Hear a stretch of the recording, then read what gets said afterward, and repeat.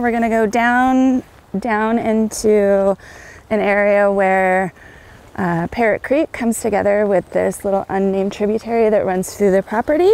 Off Central Point Road in Canby, Oregon, Allie Ryan Hansen leads us through her family's land. And this is the part that's going to be a little splishy, which is a very technical term. These trails and waterways her family keeps as a natural habitat for bees and fish. My family's done quite a bit of work to protect the health of these streams. Like planting native plants to keep the water cool.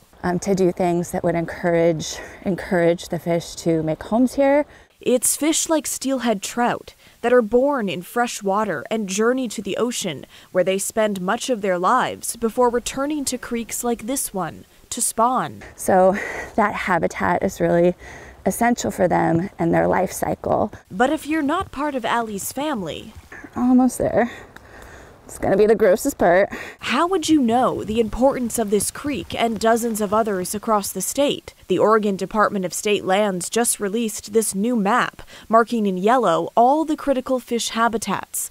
This year's map adds more than 100 stream miles across the state that are current habitats for sensitive, threatened, or endangered fish. Anybody who cares about coho, chinook, steelhead, any of these species that are really essential to our way of life here should take a look at this map. Oregon law protects these streams and requires a permit for most projects that would upset these waterways. So that property owners, like my family, can have really good information about what's essential habitat so that we can work with state lands to get permits to do things like restoration projects, to put in culverts, to put in ditches, so that we can all be a team in protecting this really important habitat.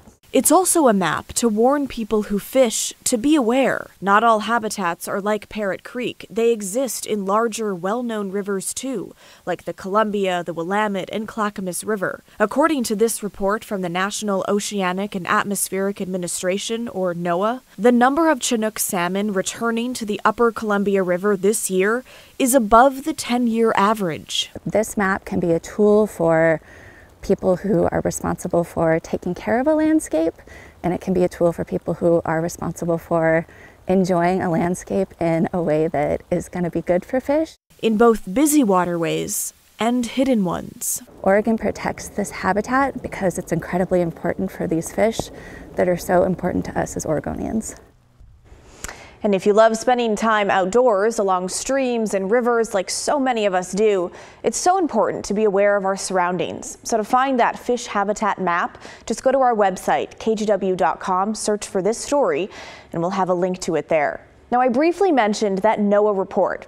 Here it is. It shows this year is predicted to be a record year for salmon returning to the Snake and Upper Columbia rivers.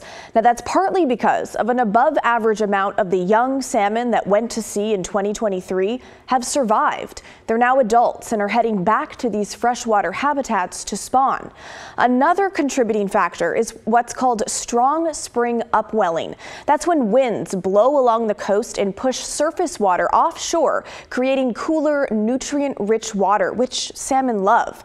And it's not just salmon coming back in record numbers. The same goes for adult steelhead trout returning to the Deschutes River during the 2024-2025 run, which ends this month. This video right here is of steelhead releases from earlier this month.